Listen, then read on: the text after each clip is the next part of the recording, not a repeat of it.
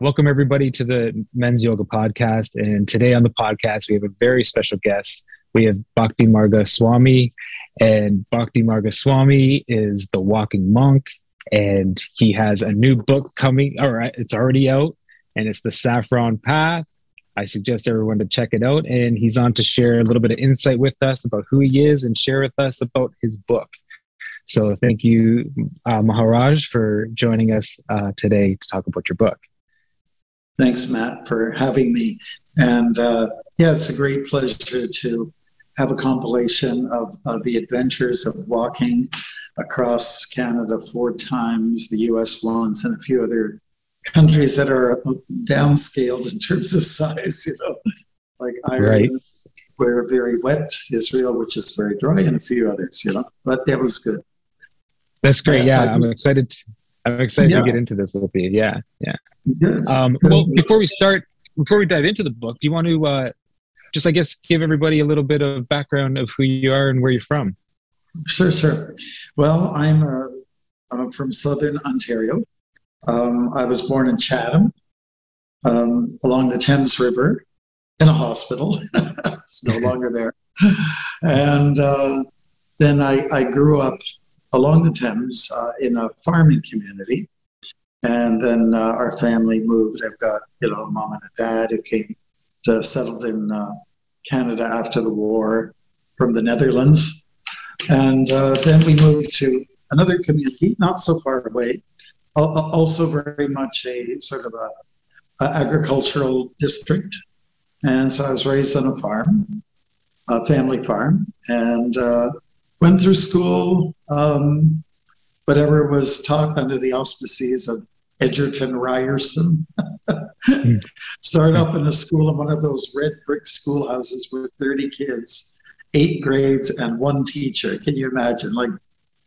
She was like a miracle worker. Yeah, I'd say. Yeah. So it was a simple life, and then I just got into. I was pretty serious about my spirituality. I was raised as a Catholic, and then I got the 60s came into the world. I was part of the mild member of the counterculture, and at that time I took some interest in Eastern thought, and I was trying to connect the Eastern and the Western, philosophies of life, and see that there's incredible parallels there. And I couldn't understand why there was so many, let's say, walls between the different institutions. I think that's emphasized too much. We should try to see how we all can come together. And so I met some monks of the Krishna tradition, which has roots from India, of course. And I started to read the literature, and I started to do mantra meditation. And I changed my certain habits and got away from the meat and got into a plant-based diet, and I've been on that ever since.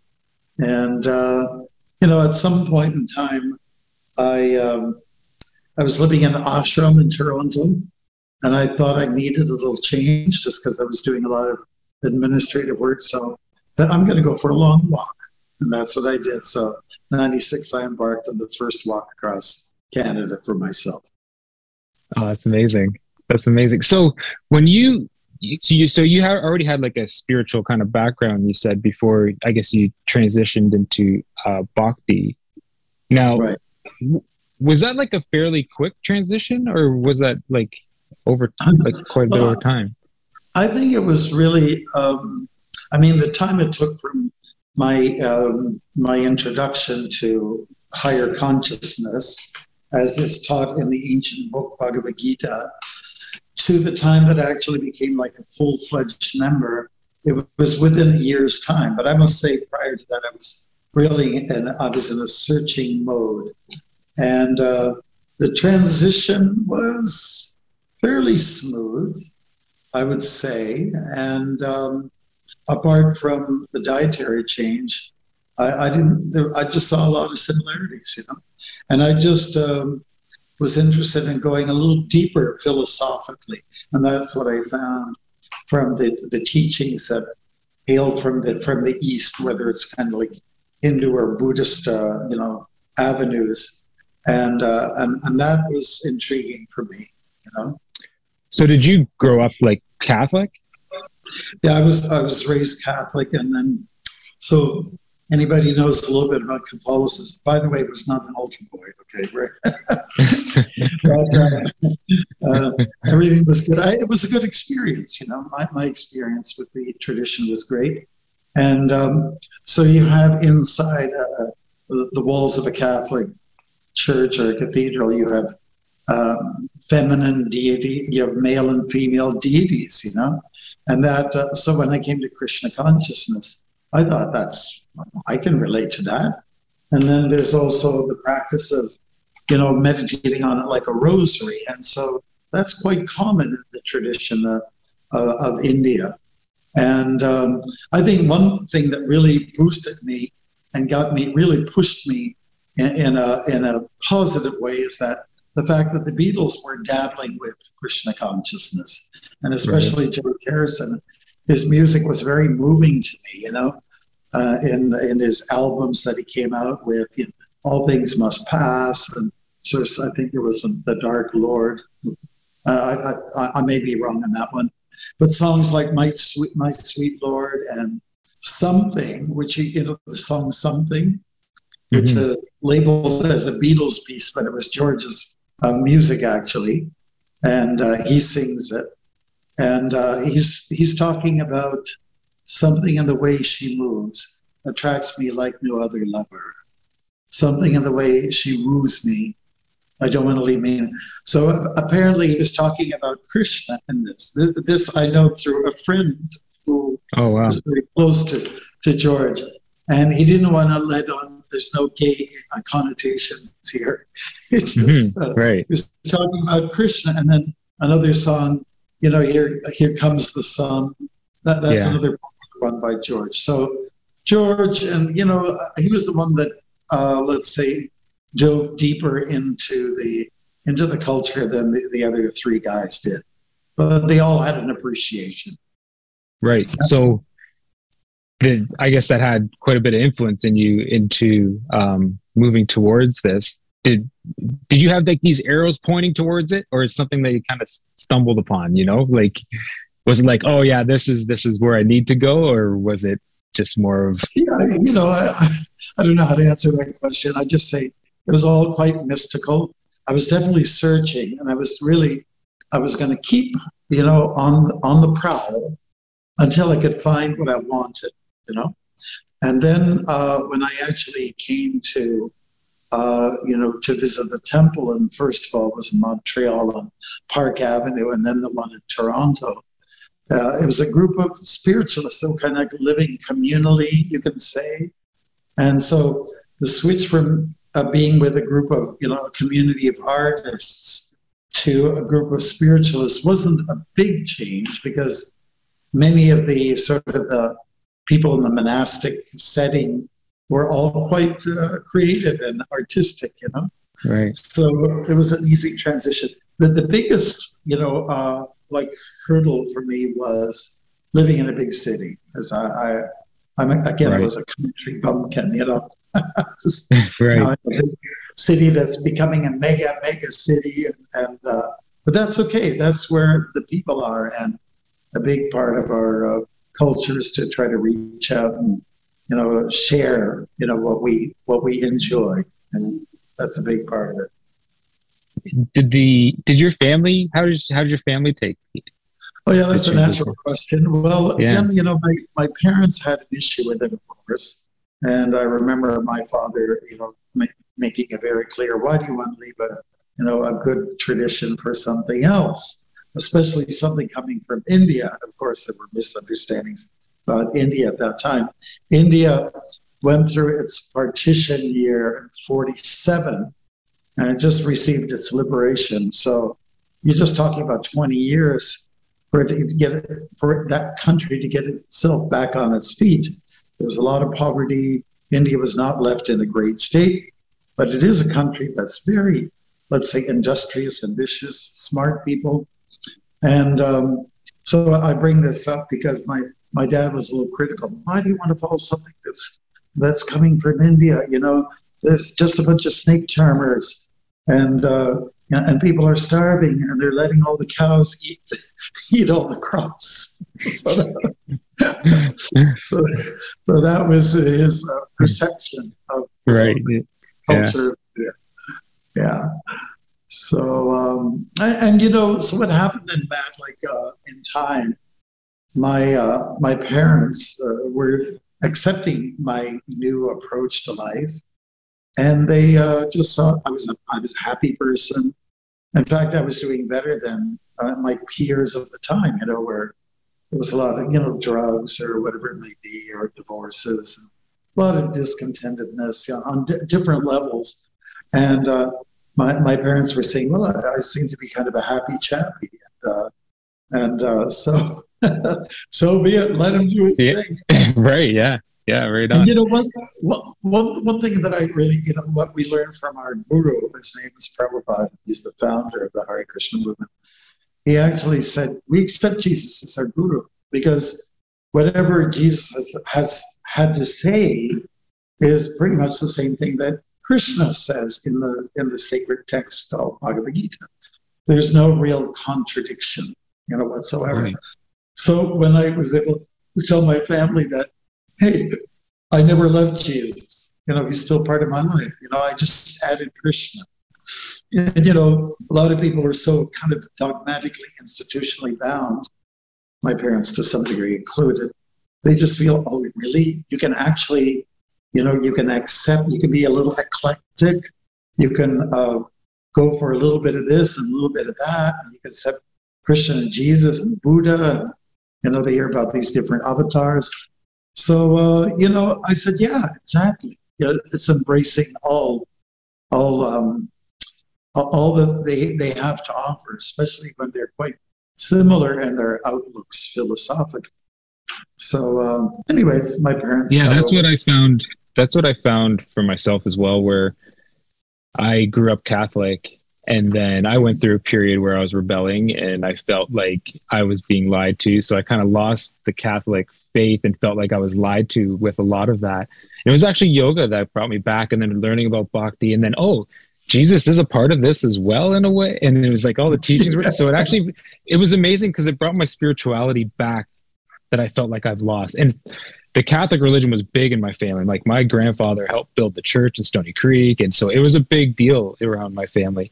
So for me to lose it and then kind of find it again in a different way that made more sense to me, it really kind of came around full circle nicely. Oh, it was really nice. That's a great story. Yeah. And in fact, just to tell a story, when I was walking the U.S., my route was to go from Boston to San Francisco on the old Lincoln Highway, which is the oldest highway in the world. They started its construction 1913, 14, somewhere in there. Wow. And so I was in Ohio, close to Lake Erie, and it was a Sunday morning, and the guy pulled over, Eastern European accent. He said, "Excuse me, do you speak English?" I said, "Well, I sure do." And he was offering me a copy of the New Testament and said, "Well, actually, I already have a copy." And, with the questions that he was sort of laying out to me and my answers, it became kind of obvious that he was not accepting that I could be, let's say, that I was following some bona fide tradition. And so, in fact, the more I said, the worse it got. So at one point, I just got disgusted, and I said, "Sir, I don't think we're getting anywhere here. I hope you," and I know it was a bit crass about this when I said it. I said, "I hope you enjoy meditating on the wall that you just built between us." So because he actually got kind of nasty, and why should people of one spiritual faith group be nasty to another? Why can't you just be kind of like embrace each other and compare notes? Why does it have to be so, let's say, rigid? Like I remember the town where I was raised, where I went to school, and there was an Anglican church and there was a Catholic church. They were kitty corner to each other. They had the same red bricks. They had the same kind of designs. And I said, well, why can't they just talk to each other? I had a girlfriend at the time, and she was a member of the Anglican Church. I said, oh, no, we don't go to see the Catholics. And, like it's absolute no. And it was hard for me to understand why that had to be there. So being the 60s for what it was, the doors started to open up, and there was many good things that came with that, that sense of welcoming and accommodating. That was one good aspect of the crazy 60s. Right. So like about Bhakti, I mean, I've been reading like the Yoga Sutras, and they talk about like how like it's like a science, this path. Would Bhakti be like classified as like a scientific method, or would it be more, or is it like a religion, or like how would you define when we it talk more? Bhakti, literally Bhakti, which is a Sanskrit word, it means devotion. So it really is something that's, activated from the heart. It's a lot about feelings and sensitivities, and also about taking a humble position and really cultivating a love for the absolute, a love for God, like build a relationship with God or the divine. And so that's what Bhakti implies. And yoga is, which is the way it's been popularized, kind of like through, let's say business says, wear tight clothes, stretch your body, learn some breathing techniques, get over your failed relationship with someone, build up some inner strength again. And so it's so much more than that. So you can certainly call it a science, because there's a technique to following Bhakti. And we're talking a little bit more about what's popular, Hatha Yoga or Ashtanga Yoga, where you have the techniques of sitting postures and breathing exercises.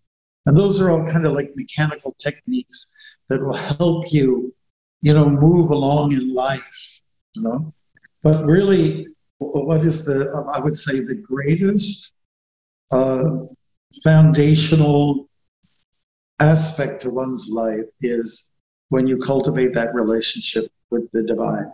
When you know that there's a presence of God in your heart, kind of watching over you, kind of like the archangel, or like guardian angel type of approach. So I would say that Bhakti Yoga, it's a lot of everything. It's scientific. It is. I'd say there's a lot of Catholicism in it, and Protestantism, and Judaism, and Buddhism, and everything's pretty much, they're all sort of wrapped in one. But the most important thing is to cultivate your love for the divine. And you do that, the best method, and here's where all faith groups really share a common ground. And it is in, like we say, chanting mantras. Christians will say singing hymns. Someone else will say reciting incantations and so on like that. And, projecting sacred sound. That's like a common denominator amongst all spiritual groups. And oftentimes it's a repetitive sound that goes on, and you change the tone of the pitch or the melody. There might be a part 2 to the melody. There might be a part 3, part 4, and it goes on, just to put in a little diversity there. And that's kind of like what we emphasize, in our tradition. And it's every person I met who's within the Bhakti tradition and who's practicing, I've never met more warm, welcoming type of individuals. It's interesting when you meet them. It's like, even in the groups when we were doing the Kirtan and whatnot, it's like there's like a big group hug going on at all times. There's this energy.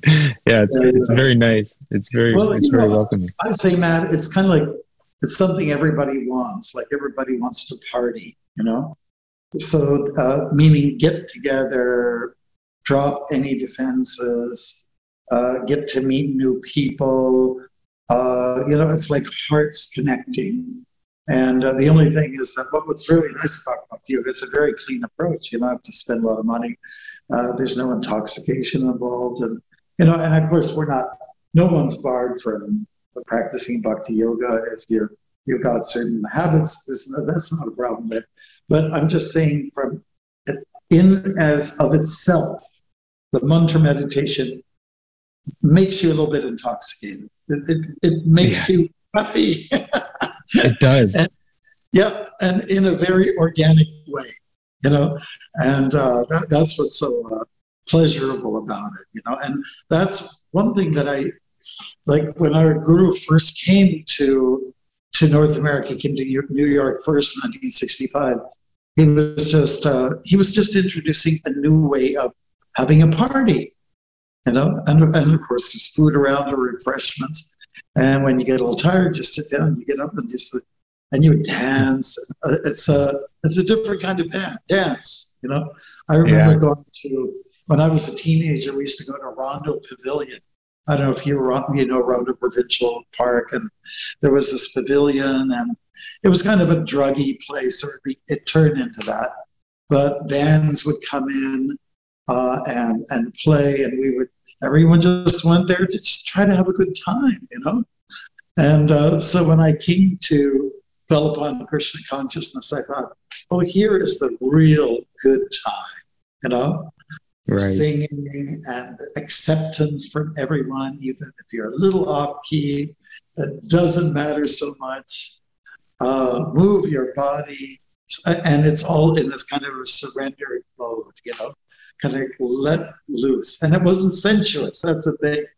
It wasn't sensuous. So if you go around the world and you look at different dance forms and dance styles, I'd say for the more let's say, call it maybe conservative groups, whether it's line dance from Israel or just your simple square dances, it's just kind of fun. It's very energetic. You don't have to, there is no sensual innuendos, Right. And, so it's so liberating that way.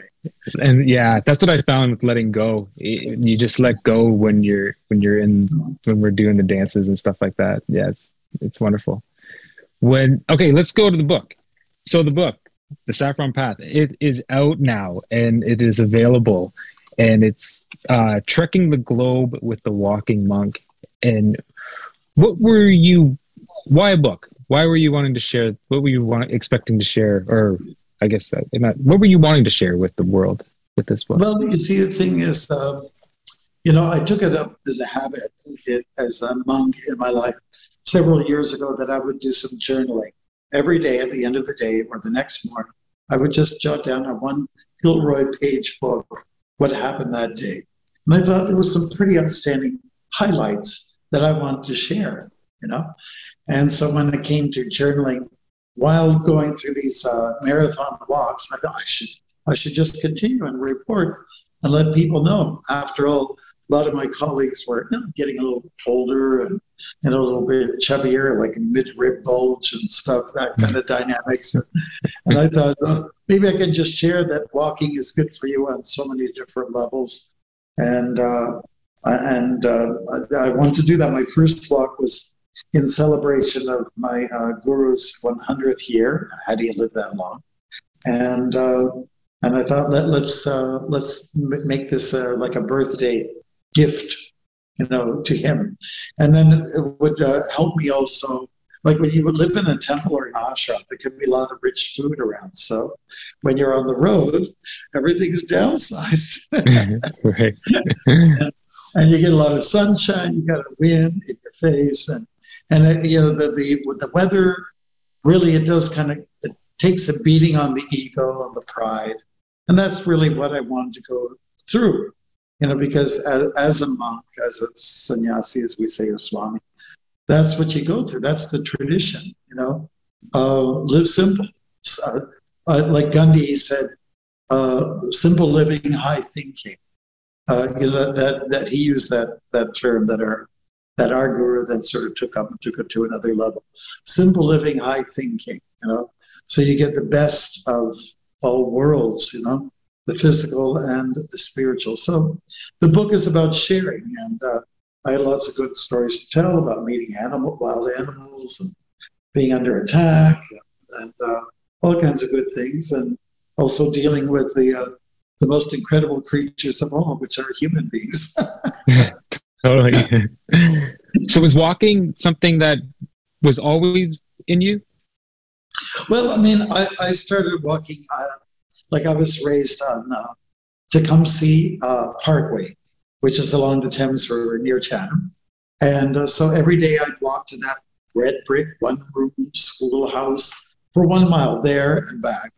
And it was kind of like my downtime. You know, it was my time to be close to the absolute, and also to keep my mind. I thought a lot about Tecumseh. I didn't really know much about him. I know he was a chief, and I knew one thing, even in those days, that my European ancestors, or a white man, white woman, weren't very nice to the native folks, indigenous people. So I just had a soft spot for him. So I used to think about him a lot because I was walking on his road, and just maybe 2 days worth of walk is where he died, right by the Thames River. That's in Southern Ontario, of course. And so I just had this. It was my time to think. Again, downtime, time to be pensive and introspective. And so the road was always a big thing for me.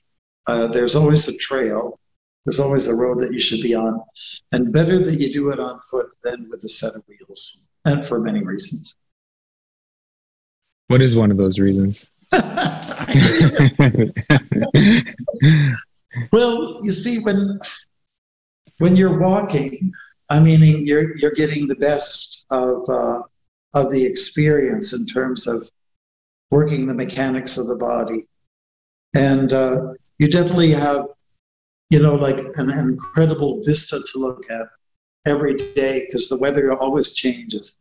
You have the birds, who are perched up on the hydro lines. You have the farmer who's plowing the fields, and the seagulls are coming in behind, to get into the action and plunge into the clay and pull out an earthworm and things like that.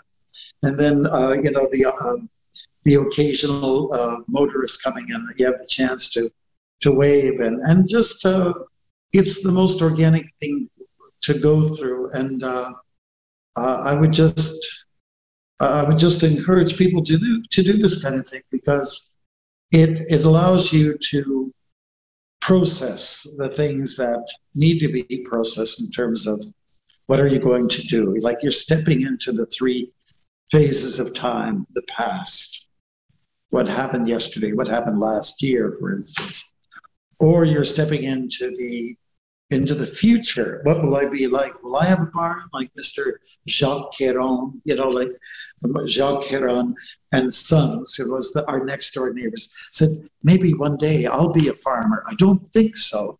And maybe I'll be a farmer and I have my name up there, and it'll be and Sons or Daughters.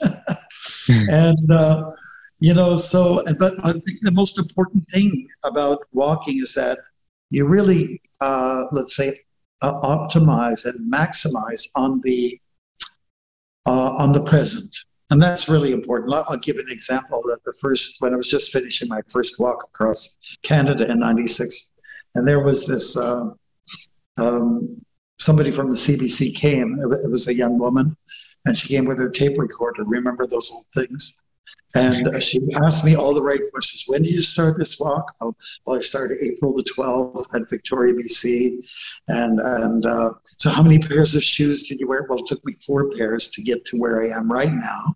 Mm-hmm. And what is it for? And I'm telling you, I'm walking for the spiritual healing of the nation. And it's also a little selfish. I'm doing this for myself, to build up inner strength. And then she had a whole slew of questions. And at the end, she asks, so now that you're almost finished the walk, you just have a little strip of Newfoundland left to do. What is the most, profound thing that happened on your walk? And when she asked me that, I was like, and I went blank, and I thought, well, was it the attack by the wasps, or was it the encounter with the bear? Was it, what was it, dealing with the snowstorms, or the torrential rains, or being beaten down by the heat? What was it? Or dealing with hooligans, on the road, pointing the finger or something like that. and I just really went blank. So I just, okay, I think I've got the answer. The best thing that happened on this walk is that you're standing there in front of me. You're asking me this question, and I'm trying to figure out how to answer the question. That's the best thing that ever happened. And so she just went, oh, I understand where you're coming from. It's like living for the moment, being very much in the present. And, that is kind of like what it is. I think when you're doing the most natural, organic things, such as walking, what we're made for, a lot of questions get answered. A lot of problems get solved. Or at least if there is tension, because of what you went through in the course of the day, now you have a time to relieve yourself of it, of that tension. And that's why walking is such the best therapy. And when I walk, I also do some mantra meditation. In fact, the first time I walked, I do 8 hours of walking and 8 hours of doing mantra meditation. It was very powerful. Well, it sounds like meditating, like how you're describing it, right? And yes, there's a lot of people who say, "Oh, I can't meditate. I don't know how to meditate. I can't just sit there." Would this be something you suggest to them? Yeah. I mean, why not? Why not walk and chant mantras at the same time? Like we all get our minds become appeased when, say, you're sitting at the edge of the lake and the water's sort of lapping, and there's a rhythm that is created there. There's rhythm in your breathing, and similar, there's rhythm in walking. And that we don't explore enough. I think that the automobile has spoiled us. On many levels. And, apart from the fact that it's contributed a lot to the pollution of the world, and it makes you go faster than you're really supposed to go, In fact, one expert said you shouldn't be moving faster than a donkey, because even if you're, on a cart with a donkey, or even if you're in the back of a donkey, if you go thrown off, you probably won't break a bone. But any other method, even a horse can kill you, Right. So it's the safest way to move in this world. And I was really impressed when I was walking through New Jersey when I did the U.S. stretch. It was a Sunday morning, and I was with two other fellows, and we were walking, we were chanting with our mantra beads, like what George Harrison used to do. He would chant on his mantra beads. So we were doing it on one side of the road, and the other side of the road came a group of Christians, and they were praying on their rosary, and we kind of looked at each other, hey, what's going on here? And so we went over to the side. There were a dozen, and then there were three of us. So, we were outnumbered. So we just asked, so what are you doing? Oh, we're praying for people. We do this every week. Yeah.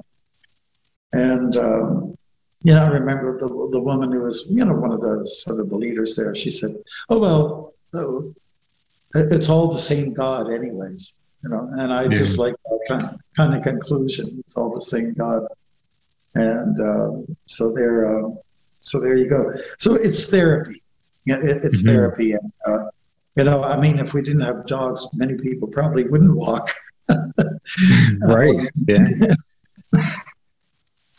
But just for meeting the elements and meeting people, and the visual experiences, like the aerial battles, between birds and what you see, all the different kinds of wildlife. It's just amazing. It's just the road is an entertainment center. That's what it is. Right. So you've done four walks across Canada.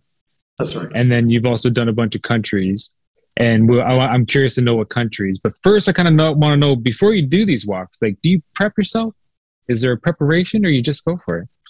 Yeah, well, I did do a little training, and that was where I live in downtown Toronto, very close to Casa Loma. I just started to experiment. Let me see if I can go to see some of our my friends who live in the suburbs, let's see if I can hit Markham from the downtown. Let's see if I can get to the edge of Etobicoke or something like that. And so, I could do like 22 kilometers and this and that with not much problem. And so that was the training I did.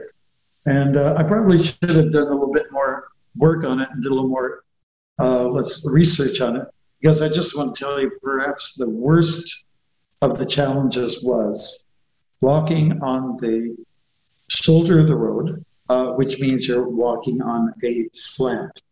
Mm-hmm. I call it the terrible tilt. And so if you're doing that for many hours of the day, even if you switch sides, it doesn't matter.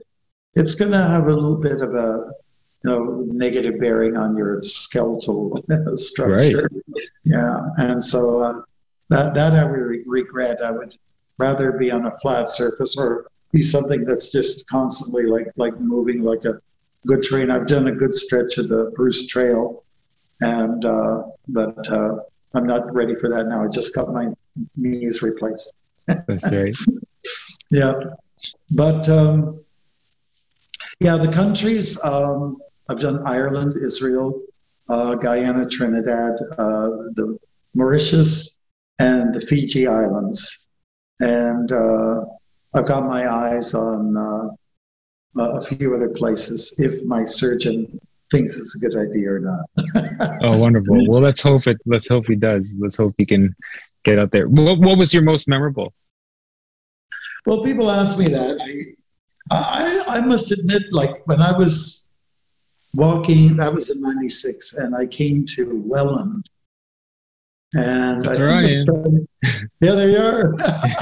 I started from Welland, and then I got to the where the Niagara River starts. Mm-hmm. And so I guess I was working the peninsula. I started from Welland, and I got to where the Niagara River starts, and I followed all the way through the falls, down the gorge, and I made it to Queenston Heights. So that was like 82 kilometers, something like that in one day. And those big days are big wins. For me, I'm a little bit self-competitive. And the biggest day I had was actually in Quebec City. I was walking along the St. Lawrence River, and I just decided, I made this kind of commitment. Krishna, I'm gonna have my best day today. And I covered 99 kilometers in that one day, which is like a death marathon. Yeah. Wow. Yeah. Yeah. How many hours did that take? That took me 20 hours to do.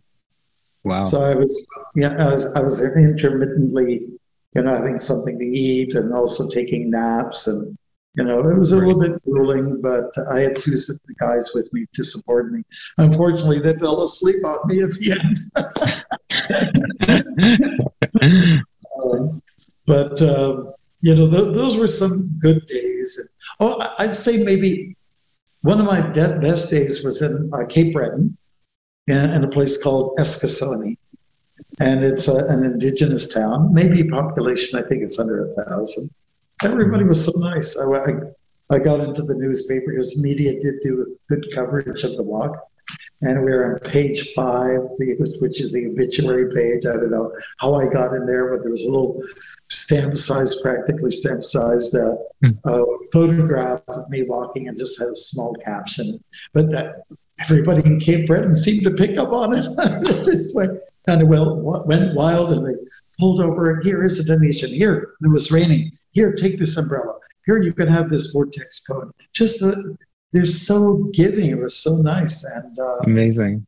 And when I got to the general store, which was there's only one local, one white person, if I could use that term. So not inappropriate. An elderly lady running the general store. I said, "Oh, you're the monk that's walking across town. Oh, that's so wonderful. Well, you can take anything off the shelf you like, anything." Of course, they didn't have, there were a lot of fish hooks, that's not into that one, right? But I was so dumbfounded by the generosity, of the people, and I'd say was there any negative interactions that you've had across your walks? Yeah, there were some redneck dynamics. There were, mm-hmm. And usually that comes from. I just see it as it comes from insecurity. It's usually men, mm-hmm. And and yet the most curious were also men. And yeah, and you know, sometimes things get thrown at you. And I remember one instance, I was near Brantford, and that was on my first walk, and some guys had just come out of, I think, high school, and they were just putting up a big, drama. I guess they just didn't take me seriously with my robes and everything, and they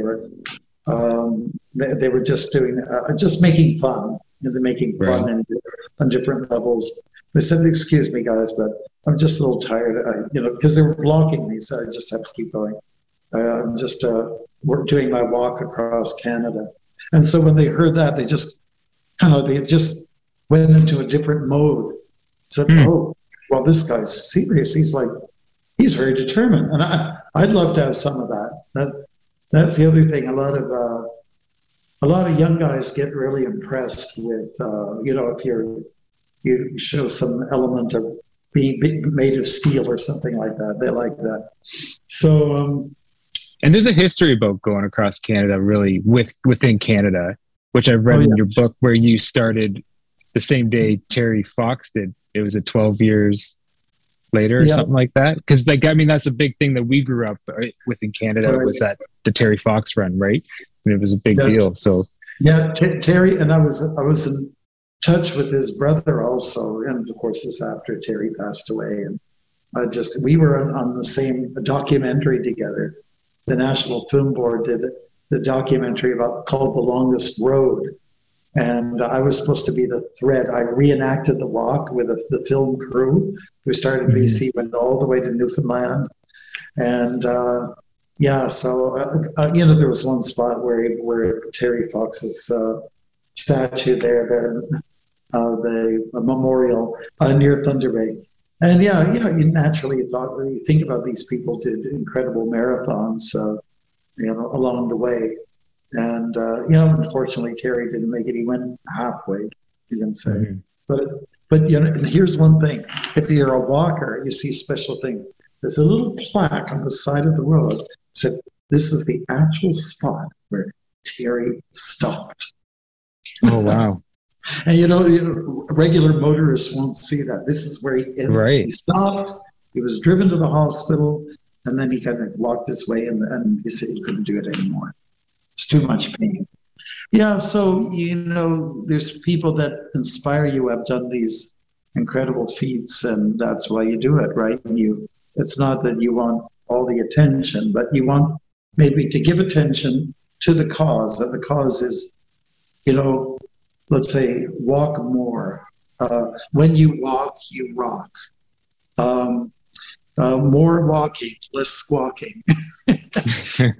Again, all those kind of themes is what I was trying to, project to the people I met and also to the media.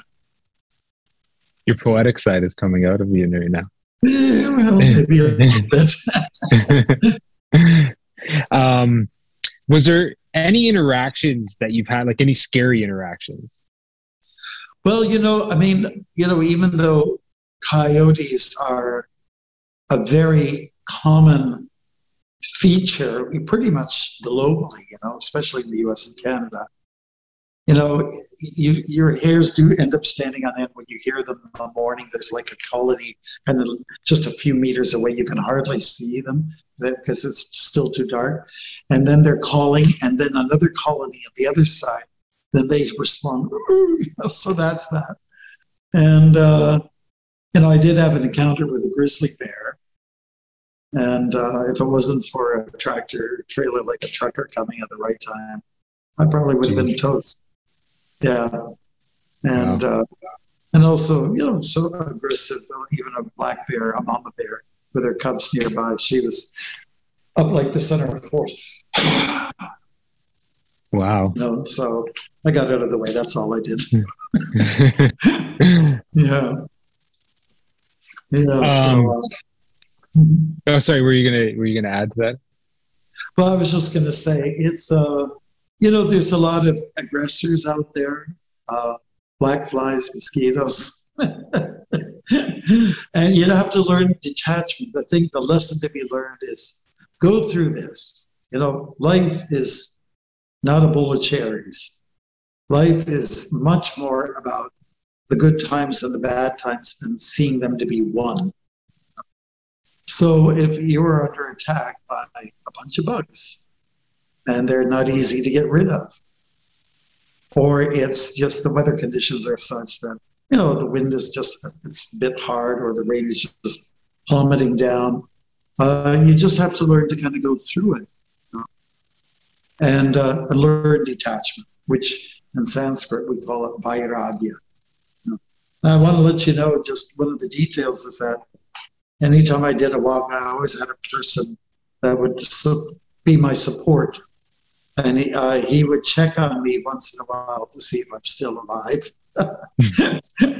He dropped me off at the place where I left off the day before, and then go back to the tent that we were sleeping in and just wait to let it dry, pack it up, and come see me 3 or 4 hours later.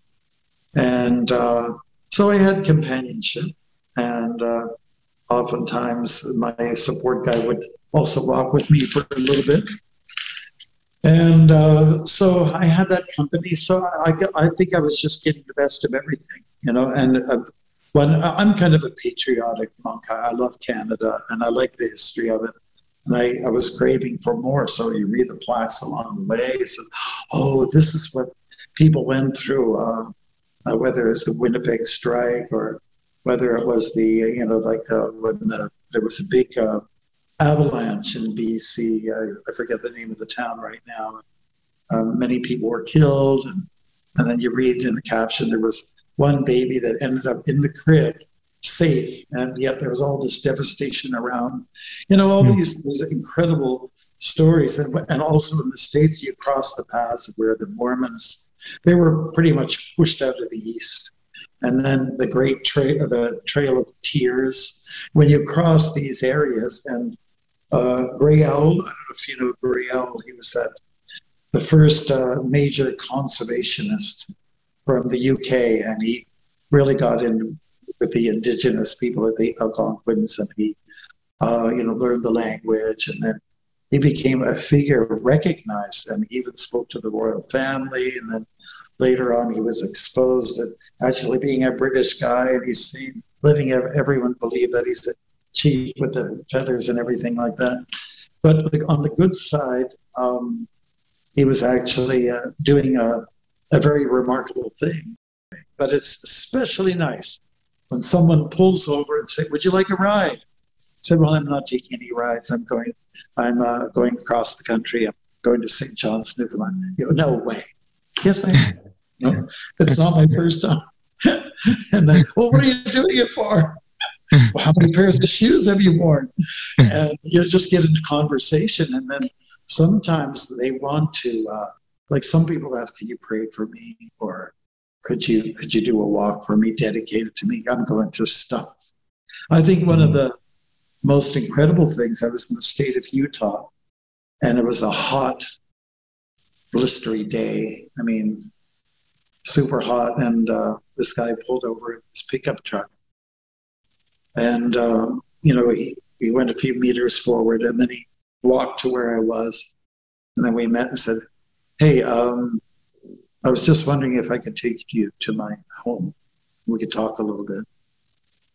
And I said, "Well, first of all, I was a total stranger. You could be a wacko." You're right. And I can't really leave the road because my support guy will be missing me, and we don't have cellular receptivity. So this guy said, "Well, this is my home."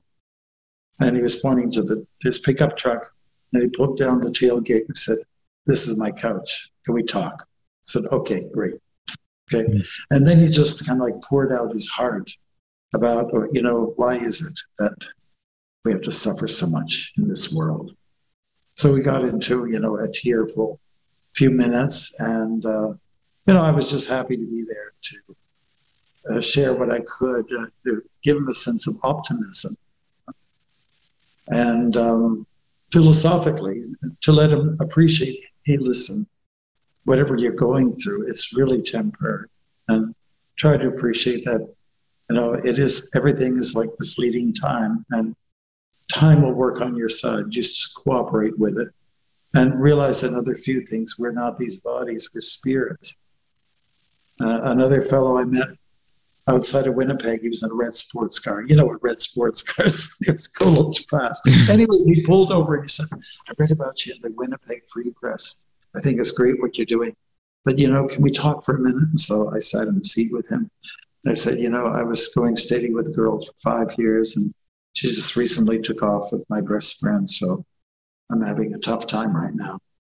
So, again, you just kind of let him speak and let an individual like that, get things off his chest. And then you offer some words of comfort.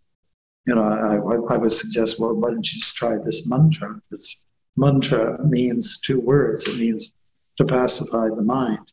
So maybe this could help you. And apart from the fact that you'll say, well, there are other opportunities out there. Half the population's female. I'm sure there's someone there for you. Right. Yeah. So you're just there to encourage. I remember in Sudbury, one fellow at the newspaper said, oh, yeah, I heard about what you're doing. Okay, let's go in the conference room. And he asks all the natural questions, why are you walking, blah, blah, blah. And then, okay, so then he sort of shifted gears a little bit. So he took off his glasses and put his writing pad to the side of his pen. And then he just kind of stroked the side of his hair and goes like this. So when you hit, just like on the road, it's like a metaphor. When you hit some real difficult spots, roadblocks or road bumps, how do you deal with it? So he was just now suddenly, you're kind of like the psychiatrist or your psychologist, Right. And, I was happy to be there for him. And it was not just trying to cut another story off, to put it in the newspaper in time, like rush. So it's nice to be there for people, and that's what the walk is all about. It's a chance to meet people, to do friend raising and not necessarily fundraising. Oh, it's beautiful. Coming out of these past 2 years, that seemed to be a lot of challenge for people. Yeah. What would you suggest them? Like, is there like a part of the Bhagavad Gita that you would maybe suggest, or is there some insight that you would maybe suggest for people? Because there's a lot of people that are dealing with navigating through this part and finding a path, right? Yes. I guess some people have become introspective and they've gone deeper into their lives, which is a good thing. Some people have taken it the wrong way and just go through, sink into deeper depression. And to those people, I would just say, like, if we're making reference to the Gita, there God speaks and he's saying, I am time. I'm all-powerful time. So time meaning time will heal. Time will get you through this.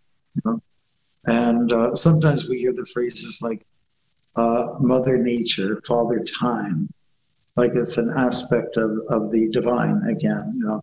Just let time take its course and let it help you to heal through whatever challenges are that have come along your way. So that's one thing. I during the pandemic, many people their lives have been improved, and many have gone the other way. And that's usually what happens when there's basically a kind of a shake-up. I know that from hearing from my parents from the Depression and the Second World War. It brought everyone closer together.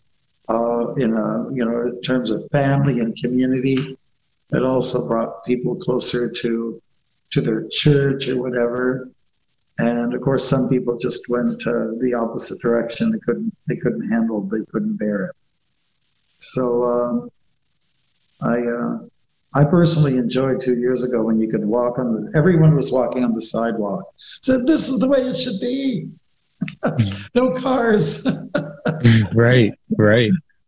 or at least one day of the year, or at least one day of the week, no cars, Right. That would be so nice. So it can be an incredible healing time. Anything that promotes the natural mechanistic practices, such as walking, anything that can promote that will bring about a better civilization. People will simply be better off. Any opportunity to get away from gadgets. So, just to enjoy the carefree, car-free kind of lifestyle, at least for a bit. I would really wait. Well, I want to thank you so much for coming on the podcast today and sharing your stories and talking about your book. Where can everyone get the book, and where can you be found also? Well, I think the book, the easiest way to acquire is through Amazon. So you just look up the Saffron Path, and you can look for the Walking Monk, and it'll be there, and they'll deliver to you at your doorstep in 2 or 3 days. There isn't anything more simpler than that, thanks to the big river called the Amazon. I'll have the links as well. I'll put the links as well so people can follow the links to the book. Yeah, thank you. And I can be found. What would you like? Would you like a phone number or just your Instagram or something like that? Sure, Instagram, The Walking Monk. You can check me out there. So I'm known as The Walking Monk, and also Bhaktimarga Swami, which literally translates as The Walking Monk. And I and you were given that name prior too, right? Yes, that name was given to me by Prabhupada, our guru. And Bhakti Marga literally means the path of devotion. So on my first walk, it was for the first day, and hey, I get it now. He knew all along. Amazing. I was doing my devotion on the path, on the trail. Amazing. Well, thanks again, Maharaj, for coming on, and everyone checked out Maharaj's book, The Saffron Path, Trekking the Globe, The Walking Monk, and thanks again. Thank you so much. Take care, and more walking, less walking.